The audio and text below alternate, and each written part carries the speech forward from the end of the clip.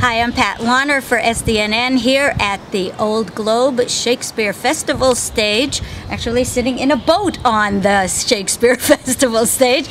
This is the 6th annual renewed, refurbished, revitalized Shakespeare Festival. I'm here with the resident artistic director of the Old Globe, Darko Tresnjak, who will be directing 2 of this summer's plays. And the 3 plays are Twelfth Night, Coriolanus, and for the first time a non-Shakespearean play, Edmond Rostand's Cyrano de Bergerac. And so we've got a comedy, a tragedy, and a swashbuckling romance. Beautiful. So let's talk about why, first of all, why you decided to do a non-Shakespearean play this time. Well, I think we've been thinking about it for a while. I think, gives variety to our classical portion of our season, and we were looking for the right title, and we also felt that it would be wonderful, you know, for not just for our audience, but for the actors in the rep company to stretch themselves in a different way. And we couldn't think of a more perfect title than Cyrano, partially because it's a great play. Frankly, it's a popular title. If we're going to do a non-Shakespeare title, that's the one to start with. But the other thing is, you know, in our outdoor stage, you have to do the kind of material that's going to open up in an outdoor setting, right. And Cyrano opens up beautifully.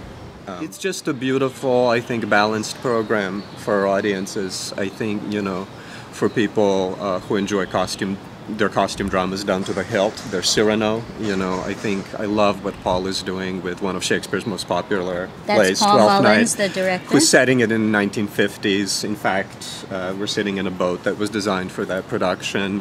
And then Coriolanus is Shakespeare's farewell to tragedy. It's his last tragedy, and it's, I have to say, it's one of the most rewarding plays that I've ever directed.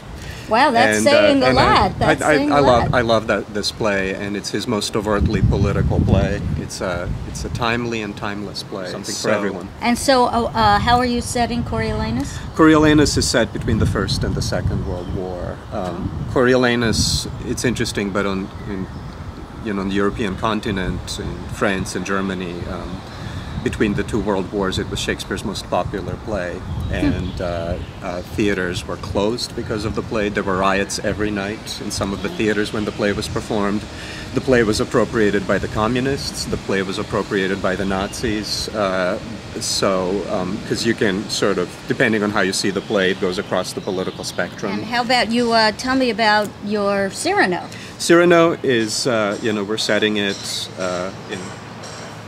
from 1640 to 1655 when the play was written, and it's written to be performed in. And what I would say, what you will see when you look at our stage is great paintings come to life. You know, so a lot of research went into it with Anna Oliver, who's an astonishing costume designer. So together, you know, we've composed a production that looks like great paintings come to life. You know, that audiences who come to see Coriolanus, you know, if they think about it, they will see many correlations to where we are today. After all, it's a play that, you know, talks very much about bad economy and war, and at the same time, it's an exciting political thriller. So here we are on the festival stage, and we are on the set of Twelfth Night.